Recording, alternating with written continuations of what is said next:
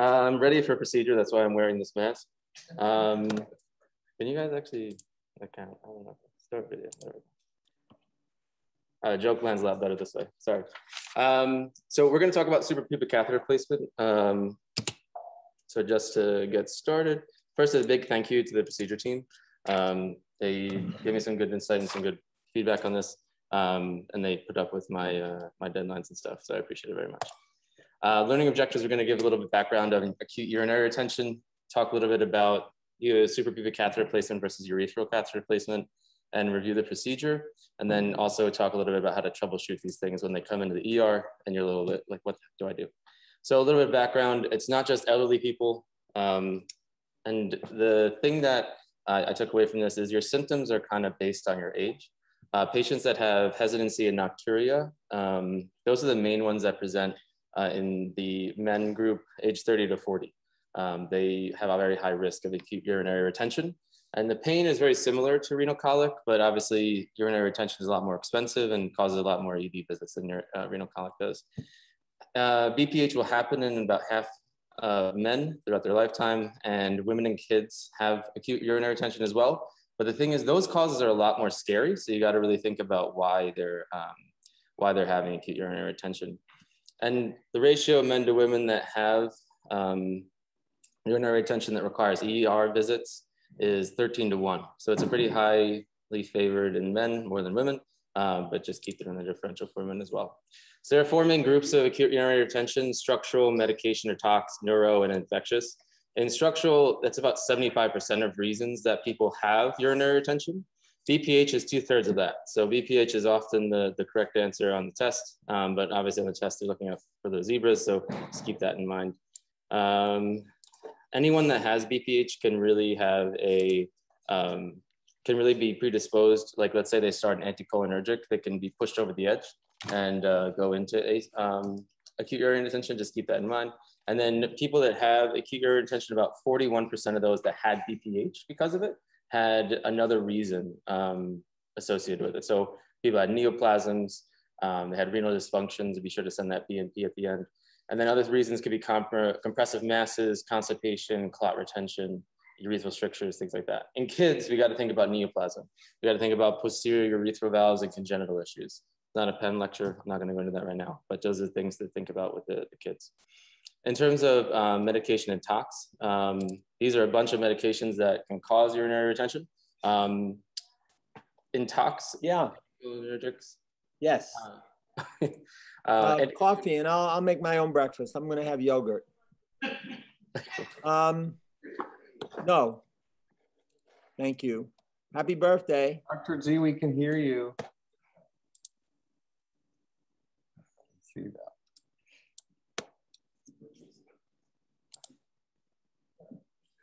All right. Okay. That's okay. Basically, anticholinergics will cause a decrease in bladder contractility. Other things that have anticholinergic-like effects are NSAIDs and calcium channel blockers like nifedipine. Super common, and I found it really interesting that those can actually lead to acute urinary retention as well. Opiates will inhibit the acetylcholine from releasing from the postganglionic neurons, leading to decreased sympathetic tone in the bladder, leading to the urinary retention. You got to think about those people that are on high doses of loperamide for the diarrhea, or a lot of buprenorphine as an outpatient.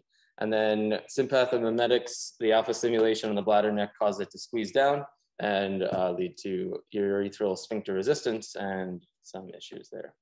And then neuro-wise, you have an entire slew of, like, the entire pathway. It starts in the central, goes to peripheral, down to the urinary tract, and then neuromuscular dysfunction as well. Some like syndromes that have it are Parkinsonism. About 50% of patients with Parkinson's have urinary retention, diabetes, MS. And I found something interesting was that people with Guillain-Barré, about 10% of them will have acute urinary retention, and that'll be their first presenting sign. It'll happen about 24 hours before they actually have other signs as well. And we always think about Cauda-Equina syndrome. Every back pain that comes in, we always give the red flag questions. And then spinal cord injuries. 3/4 of those patients will have bladder dysfunction of some sort. And then you also have infections, generally UTIs, pan-cytosis E. coli, but also can be ESBL. And think about prostatitis, pelvic abscess, and sacral herpes zoster, which sounds like an absolute nightmare. But one of the things that can happen is urinary retention as a first line as well. Evaluation, what are you going to think about? Identify the etiology. Nonverbal patients, you need to think about people that having delirium, agitation, non-specific complaints, especially in kids like that. History, the most likely reason to have urinary retention again, or a predictor, is to have urinary retention within the last year. 68% of those that had it will have it again. And like I said, age kind of determines the symptoms that you look out for. Patients less than 60 are going to have urinary, like a weak stream, a start and stop stream, versus patients that are greater than 60, the relative risk of having a weak stream is like very high compared to a younger patient population, 3.4 to 0.8. Get a good history, your drugs, your new medications, your GU neuro symptoms, and then patients that have high caffeine use have increased risk of acute urinary retention. So good luck. Make sure to slow down the caffeine as you get older, and smokers have less of a risk of acute urinary retention. In terms of your physical exam, think about for men, you got to think about your prostate as the most common cause. Like we said, 3/4 of the reason for this is the prostate. Enlarged mainly makes us think sometimes about acute prostatitis. There's no really, and with that comes this fear of starting a Foley because that can cause a prostatic abscess. But there actually haven't been any good studies that show that that's like a cause and effect kind of relationship. Also look out for your neuro signs and infectious signs. And for females, consider your GYN exam because they can lead to have these large pelvic masses that can be causing what's going on. And then in urethral injury and trauma patients, you need to look at blood in the meatus. That's the biggest thing that's going to be causing. A high-riding prostate is not very sensitive. It's about 15% sensitive. Maybe not worth the trauma handshake for that reason, but maybe worth it for the bladder tone. The sphincter tone. And then imaging-wise, you're obviously going to use your focus. Like one of the first things we learned internumerary and the sono rotation. So greater than 100 mLs is post-void is going to be indicative. And some people use the 300 ml cutoff as well. And then the other thing that we can look out for is hydro to see how high these or how high the backup goes. And then for your urethral meatus injuries, something you can do is get your AP pelvis X-ray, and that if there's pubic symphysis like disruption is a pretty high predictor that you have your urethral meatus injury. And then mix that with your blood at the meatus, you're about 100% sensitive for urethral meatus injury, which I thought was pretty interesting.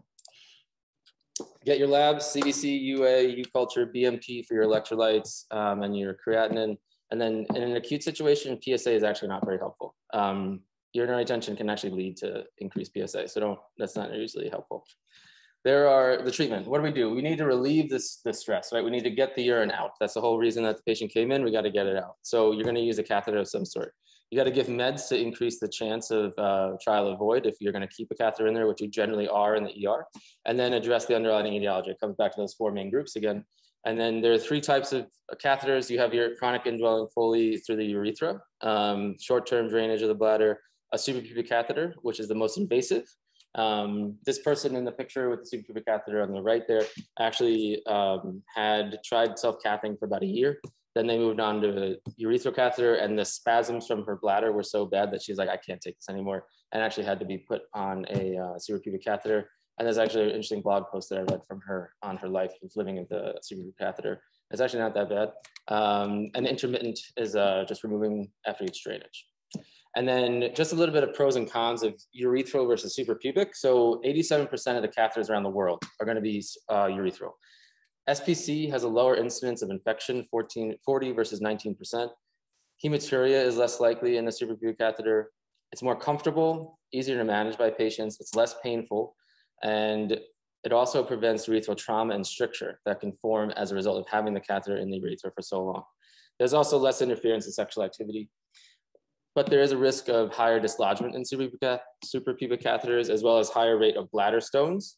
And basically, something that I thought was really interesting, a case series saw 17 ER residents that placed suprapubic catheters under attending supervision. All of them were successful and none had complications. I'm sure that's a huge selection bias and there's a tiny, tiny power, but it's just something to keep in mind. This can be done in the ER and we are successful when we have the right supervision and training. Indications for this is uretero-pelvic surgery, uretero-pelvic trauma. Again, you can't put something up into a urethra that can't take it. You've tried and you can't get a urethral catheter. And I thought the other interesting indication I found was a patient that's wheelchair bound that basically a pressure ulcer will form if they have a urethral injury there, a urethral catheter rather, there sitting and pulling on the urethra. Contraindications, if you can't find the bladder, you don't do the procedure, period. Even an ultrasound in kids, it's really hard to identify sometimes, and you can do it with the ultrasound, and that's what I would suggest and what we're going to go over. But it's really not advisable to just blindly poke in there and see what happens. There's too much bowel and other organs around there. Bowel anterior to the bladder wall. If you're going to perf something, don't do it. Pregnancy is not a good idea to go poke around when there's a baby in there. And then gross or morbid obesity. If you can't find the bladder, you have difficulty with the operation, it's not indicated. Relative is uncontrolled coagulopathy. If you're going to bleed a lot, there's issue with hematoma, and anytime you deal with needles and cutting, blood can happen and bleeding can happen. So we maybe want to think about what we want to do there. Pediatric patients, I don't think it's necessarily relative, but it was on the list of one of the things. And then prior abdominal or pelvic surgery, as well with pelvic radiation, that can lead to adhesions and scarring and everything else that leads to complications with surgeries that are in the pelvis. The risk of doing this procedure, you got if you do it blind, it's 2.1%. And if you do it at all, it's a 1.8% mortality. For very low risk, very low chance of having any issue. You're going to run the risk of bowel perforation, hematoma, hematuria, perforation in the area around there, infection and tube displacement as well. So how do we do this thing? Because when I looked it up, I was like, this is kind of intimidating. Basically what you do, if you can do a pigtail, you can do a suprapubic catheter. And if you can do a central line, you can do a suprapubic catheter. It's really not that weird. It's just something that we just don't do a lot in the ER, which is why I wanted to go over it today. So what you're going to do is identify the bladder on ultrasound or on palpation. I would suggest, again, ultrasound and doing this under dynamic guidance of the ultrasound. You're going to anesthetize, making a wheel in the skin after cleansing it, of course. And then entering with a spinal needle about 4 to 5 centimeters above the pubic symphysis. And you're going to aim caudally. You're going to aim down towards their pelvis. Once you get down to the pelvis and you're aspirating urine, you're going to mark and think about, okay, this is the angle I took and the depth that I took to get to the bladder, because that's going to be really important. If you just plunge the needle every time, you're going to run the risk of perforation or something like that, okay? So you're going to get the obturator, basically, you're going to start with the system out of the skin, again, going down at a 60-degree angle. Now that you know what track you've made with the numbing medicine as you go, of course, aspirating first and then injecting medication, aspirating, injecting until you get urine. Then you're going to take your system and you're going to have the obturator in the, within the catheter. You're going to go 60 degrees down towards the pelvis. And again, you're going to go through the linea alba, and that's kind of tough. So realize you're going to hit resistance right away. You're going to go through that. And you're going to hit like some freedom, and then you're going to hit resistance again. And that's probably your bladder, especially if you're using ultrasound. You can confirm that's your bladder. And then you're going to get into the bladder itself with a rapid stabbing motion. The thing is, the bladder is kind of distensible based on how much urine is in there. And you don't want to just push the bladder down slowly. You need to get through the bladder itself with the rapid stabbing motion. Then urine should flow spontaneously. If you're not getting spontaneous flow and you know you're in the bladder, just grab a syringe, hook it up to the top, and withdraw some urine, just like you would in like a pigtail system. You want to make sure that you got air back, right? And then advance the unit about 2 to 3 centimeters more to make sure you're all the way in there. Then you're going to blow up the cuff with 10 mLs of saline, take out the trocar, leaving the catheter in place, pulling back until, just like a regular urethral catheter, you're going to pull back and make sure you're against the bladder wall, and then suture it or secure it in place in any way you see fit. Now here comes the central line part. If you don't, and one of the things I read is like in a dire situation, if you don't have a suprapubic catheter kit, just grab a central line kit. It's the same exact thing. Just throw it in there as well. So you're going to numb up just like we talked about before. You're going to locate the bladder. And once the bladder is located, you're going to put the syringe on the spinal needle, advancing just the same 60-degree angle, 4 to 5 centimeters above where you numbed up. And you're going to go until you withdraw urine. Once you're there, you're going to take off the syringe. You're going to insert your guide wire. You're going to take out your needle. You're going to make a nick with your 11 blade in the stabbing motion. I'm going through exactly what the steps are for a central line if you're not picking up what I'm going for here. And you're going to advance your dilator and catheter over the guide wire. It's one of those peel away systems usually, just like the midlines at Kings County. So you got to keep that in mind. They're super annoying sometimes, but it is really helpful. Once you're in there with your guide wire and catheter, you're going to take out your trocar, you're going to take out your guide wire and leave the catheter, leave the catheter, the sheath inside. I keep saying catheter, but I mean leave the sheath inside. Then you're going to pass your Foley through the sheath, inflate the balloon, and pull back and secure it just like you would the other stuff, okay? A small video on how to do this. Basically, this is a urologist with their attending set next to them. They numbed up the area with lidocaine. They palpated the bladder. They're going to using a spinal needle to first inject the numbing medicine, and they're going to identify it with the spinal needle. Now they're stabbing first. I don't advise that, but that was the method that they used in their procedure. And it looks like they're using a crusade kind of incision to make it wide enough for the trocar that they have to go in. Their trocar is different than the one that I showed you in the picture, and you'll see it and you'll be like, what the heck is that? Because it looks massive and like crazy, but it is appropriate. I also wouldn't just let the needle kind of drop personally, but urology do what it do. So she's getting urine, she's flashing back. So she knows what her angle would be, right? She recognized the angle she needs to take, about 6 degrees down, and she's withdrawing to find the spot that she can like withdraw urine still. So she knows how deep she needs to go with the trocar. Because again, this trocar, you'll see it, it's big. If you go through that bladder, you are damaging things and you're going to have to go to the OR. Always make sure that this kit in particular that you're ready to go. With your catheter. Okay. And fast is an understatement. You'll see how quickly this urine comes out. It's crazy. I mean, you saw that guy's his belly. It's like huge. So that big thing with the orange tip is the trocar that they're using. It's just one piece instead of like the system altogether, like I showed you on the other picture. Theirs is a separate piece together and has a peel away sheath. Basically just push the thing in the trocar. There you go. There's my urine. Urine's coming out of the top. Push a little bit more usually. Okay. Pull this down. And she starts to peel away the sheath. That's what she said, pulling down. Okay. Pull this out. And a fountain of yellow gold comes out. And you put it in your urinary catheter. So you want to get it in fast enough because the bladder will decompress. Yeah. I thought that was a really interesting point, that if you just let it pour out, your bladder is going to shrink and you may not have your space anymore. So you may have like a different movement. I just pull it out. And then they're going to suture theirs in place. And that's it. It's a lot more setup than the actual procedure. Like every procedure we do, right? And we're not going to talk about what urine looks like. Thank you. So what can go wrong with these things? Complications can include soft bowel obstruction, happens days to weeks after the procedure happens. Obviously, adhesions form anytime you enter the abdomen, it can happen. So look out for your distension, abdominal pain, nausea, vomiting. It can be secondary to displacement of the catheter, or it can happen because of a routine catheter exchange. The patients are able to do this. I had a patient at downstate. She changes her catheter like all the time. Unfortunately, has like issues with it sometimes, but it's something that she does on her own, and it's painless, or it's less pain rather, and it's good for her in her situation. Then you also have the complication of bowel perforation. That can happen, has been reported to happen up to 3 years after placement of the catheter itself. So it can also happen just from a routine catheter exchange. So something benign as just switching out the catheters can cause these things. And what can go wrong? What if it's stuck? Doc, I tried to switch it out. I can't get it out for some reason. It doesn't work. I'm not sure what's going on here. So there are several reasons it can happen. One is cuff can form. The cuff being, obviously your balloon is here. So I'm gonna put it over here so I can see a little better.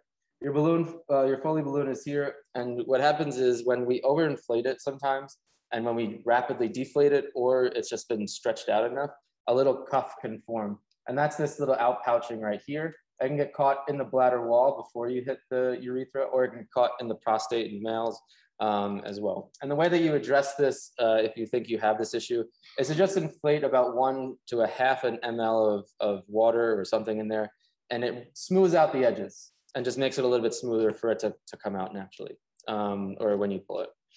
The other thing that could happen is a balloon just doesn't deflate. There's some sort of issue going on between the inflation system, whether that's the valve itself, it's the tubing itself, or it's the balloon itself. So you got to think about your whole anatomy of the system. So the first thing that they suggest is to cut off the valve. If air leak or the fluid or whatever is in the Foley leaks out, just let it go and you're great. Pull it out, remove it. If that's not solving your problem, grab a cinch line kit. Again, with this damn cinch line. You're gonna grab the guide wire from it using the blunt end, you're going to enter into the lumen of the inflation device, and you're going to see if there's some sort of mechanical obstruction blocking the exit, basically. Once you're in there and you found a mechanical obstruction, great, pop it open and everything should start leaking out. Now, the thing is, if it doesn't leak out, then you have issues, right? If your guide wire is all the way in the Foley balloon and you're still not emptying, what you can do is just take the central line and put it over the guide wire into the Foley and withdraw all the fluid from the Foley balloon. Does that make sense? So it's just a simple Salinger's technique to try to empty whatever is in there. If that's still not working, you got to call urology and get them on the horn, because the next thing is that you would have to do is extraluminal balloon puncture, which is as dangerous as it sounds. Basically, you would take an angiocath, a long one that has a sheath over it, right? You have the plastic catheter. You're going to put the catheter a little bit beyond the needle tip to protect as much of the skin as you can and the internal structure as you can, and the Foley as you can, because you won't want to rip that and cause injury to that. And using the tract that you have formed by placing a suprapubic catheter, you're going to follow the Foley into the area until you hit resistance, which should be the Foley balloon in the bladder itself. Once you feel that resistance, you push the needle through and you puncture the balloon, and what should happen is all of the fluid or air, whatever, is going to leak into the bladder and everything should go smoothly. This really should be done with urology consult and discussion, because it is a little bit more hazardous of a situation. The biggest thing that we should not do is inflate it till it pops and just blows up. Not a good idea. That debris can just sit in there and cause not only trauma to the bladder, but also can block up the urinary tract as well. You don't want to blindly stab at the thing, even under ultrasound guidance. And obviously, I'm sorry, I didn't mention this, but the extraluminal balloon puncture should be done under ultrasound guidance. Don't blindly stab at the balloon trying to empty it. That's just not a good idea. And don't instill chemicals into the Foley balloon to try and dissolve it. That chemical has to go somewhere, and the pieces are going to go and block up the urinary tract, just like we talked about before. And the other thing that can happen is that there's incrustations that can form. This is a very extreme example, obviously, but basically they're from biofilm and protease bacteria that deposit onto the catheter. And really think about this as a complication if you have deflated the balloon and there's still urinary retention because the biofilm is like crushing the Foley, and you still can't get the Foley out, even though you've deflated it. It may just be a huge biofilm that's crusted around the Foley itself, and that you can't do anything about. You got to call urology for a possible cystoscopy and possibly placing a second suprapubic catheter. So in conclusion, be sure to identify your causes of acute urinary retention when you have your patients. Females and kids have scarier reasons generally to have acute urinary retention, so keep them higher on your differential and more like higher suspect. Consider SPC in those with contraindications or urethral injuries. Use your ultrasound to help with the procedure. Please do ultrasound guidance. And I forgot to mention, you should always check once you've placed everything that you have decompression of your bladder and your Foley balloon is in the bladder. It's also an important piece.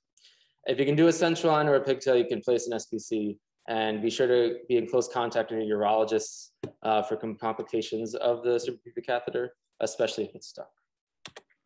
Any questions, comments, concerns?